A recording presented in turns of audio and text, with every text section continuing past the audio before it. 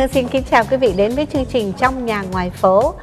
Và để trở lại với chương trình ngày hôm nay thì với rất là nhiều thính giả đã yêu cầu biết thêm về Trung tâm Y tế Nhân Hòa, thành ra anh Tuấn Dũng cũng như Thanh Hương đã mời lại chị Hạnh Lê lên một lần nữa trong chương trình Trong Nhà Ngoài Phố. Xin chào chị, hôm nay chị khỏe không? Dạ thưa khỏe, cảm ơn Thanh Hương, cảm ơn anh Tuấn Dũng.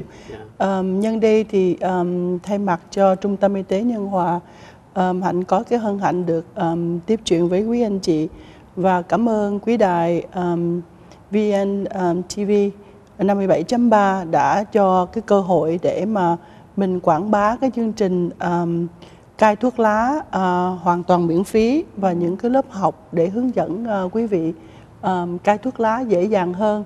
Tại vì cái thói quen của mình đó là rất là khó bỏ. Thì hôm nay mình lên đây để mình giải thích thêm sâu chi tiết.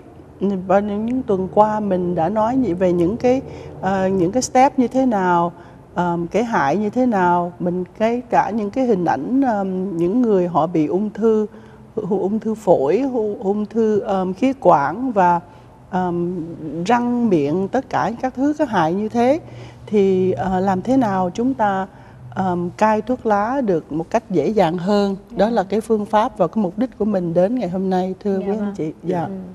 Thì Tuấn Dũng được biết là Nhân Hòa là một hội non-profit không thưa chị? Dạ, cơ quan y tế không có bất vụ lợi. Thì có những cái chương trình để giúp cho chúng ta cai thuốc, tức là từ tuổi có thể từ 10 tuổi cho đến 90 tuổi. 10 tuổi nhỏ tức quá. Là không, tức là từ coi như là từ 10 tuổi cho đến 90 tuổi. Đôi khi 9 tuổi các em cũng có hút rồi nữa đó. Thành thử do đó là quý vị cứ tới gọi công ty Nhân Hòa để lấy một cái hẹn tới, được có những cái sự giải thích và sau đó có những cái chương trình để giúp cho quý vị cai thuốc. Thì Tuấn Dũng thấy là một chương trình rất là hay. Và những cái dịch vụ này coi như là quý vị không phải trả chi phí nào cả, phải không chị? Hoàn toàn miễn phí. Dạ vâng. Thì trước mặt Tuấn Dũng đây là có những cái hộp, gọi là đây là những cái hộp mà nicotine để mình dán vào trong vai, phải không chị? Cái này dùng để cho mình dán vai để cái này ở trong những cái hộp thuốc này đó, nó là thuốc dán thì nó tùy theo cái dose mà quý vị đang hút. Thí dụ như quý vị hút ngày xưa trong quân đội là mấy chục năm khuya lạnh thì các anh đã hút thuốc rồi thì ra bỏ rất là khó. Thì cái hộp số 1 đó, có nghĩa là các anh quý vị hút thuốc từ một gói trở lên. Thì nó tới 3 step lận hả dạ, chị? thưa có cái dose này nicotine là quý vị hút thuốc trên một gói thì hút vào cái hộp tức là coi như quý vị hút một cây một ngày đó. Mình dán đó, một ngày một miếng thôi. Một ngày một miếng. Thì cái hút thuốc là một gói trở lên, tức là 20 đến 30 điếu đó. Còn quý vị mà hút một cái thói quen đó mà tức là ít hơn, khoảng như là 10 điếu. 10 điếu. 10 điếu một ngày hả chị? 10 điếu một ngày. Wow. Thì là cái hộp số 2 thì cái dose đó là cho nó nhẹ hơn. Và cái dose mà thấp nhất là dưới 5 điếu một ngày. Đôi khi nó đã thấp rồi nhưng mà bỏ cũng còn khó. Thành ra đó là lý do mà Hạnh đến đây để mà trình bày thêm với quý vị là đôi khi là mình biết đó, nhưng mà có những người họ đi mua ở ngoài Costco hay là ở đâu đó, hồi xưa đó là một hộp như vậy là 60 đồng mà bây giờ nó xuống dường như còn 40 đồng mà tất cả các hộp này đều biếu quý vị miễn phí. Nhưng điều quý vị phải gọi điện thoại rồi tới Nhân Hòa, có những cái buổi ghi danh cái lớp, ghi danh rồi có những cái lớp học xong rồi đó thì Nhân Hòa mới coi mình nghiện tới cỡ nào. Và từ đó mới cho những cái loại nào hướng dẫn cho dùng một cái hộp nào để cho nó thích hợp. Tuy nhiên cái điều quan trọng là như vậy, đây là một cái nỗ lực để mà mình giúp cho quý vị qua một cái giai đoạn chuyển tiếp để mình cai. Tại vì có thói quen đó, đôi khi mình ghi xuống giống như là một cái nhật ký vậy đó. Thí dụ như buổi sáng thì mình uống cà phê thì mình đi đôi với điếu thuốc. Và bữa ăn thì mình phải ăn xong mình hút điếu thuốc thì nó thật là ngon. Và khi mình đi ra với bạn bè giao tiếp thì mình xã giao thì cũng giống như mình thưa từ đầu đó. Bên Việt Nam mình là miếng trầu là đầu câu chuyện, thì ở đây thì là mình mời điếu thuốc. Thuốc là đầu câu chuyện. Dạ, tại vì business hay là vì giao tiếp thì mình hút thuốc. Tuy nhiên vì sức khỏe cho nên chúng ta nghĩ đến cái điều đó mà mình tiết giảm và mình bỏ đi để mà sức khỏe mình tốt hơn. Tại vì á, khi mà mình nghiện đó thì trong lúc đó mình không ý thức được. Đến khi mà mình đau bệnh xuống một cái đó thì chữa bệnh rất là khó. Dạ, nhất là đâu có ai muốn bị ung thư đâu. Nhưng mà mình ngừa bệnh hơn là chữa bệnh. Dạ.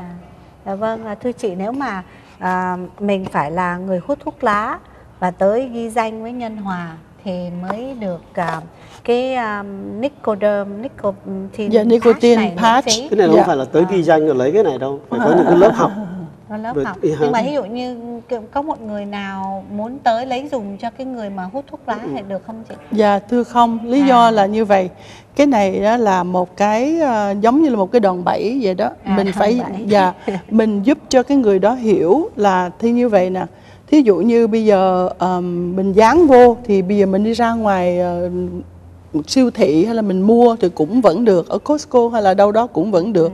Nhưng mà mình trị từ cái gốc, mình nói cái phương pháp quý vị, tại vì không ai giống ai hết, mình sẽ tìm hiểu coi là quý vị hút thuốc như vậy thì như thế nào. Đôi khi quý vị nghĩ là tại vì tôi buồn, tôi chán, không có chuyện gì làm, mình hút thuốc.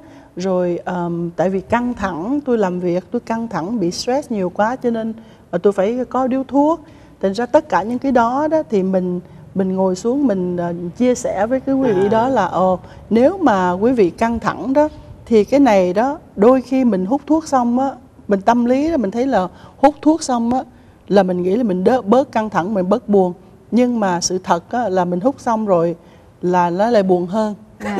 Dạ rõ ràng là buồn hơn là tại vì mình không có trị cái gốc mà mình trị cái ngọn. Tại vì mình lúc đó mình buồn chán. Thành ra ở đây đó sẽ có cái phương pháp để mà đề nghị với quý vị thử có như thế nào. Đa số là hiệu nghiệm. Coi như là Nhân Hòa đây là mình tới, mình có những cái lớp để mình có lý thuyết, xong rồi mình thực hành. Lý thuyết xong mình dạy. Tức là tới để biết lý do tại sao người đó hút thuốc, rồi từ đó mình tìm cái lý do đó mình giải thích cho người ta là không nên như vậy. Rồi sau đó chị mới cho cái này dán trong vai. Đúng.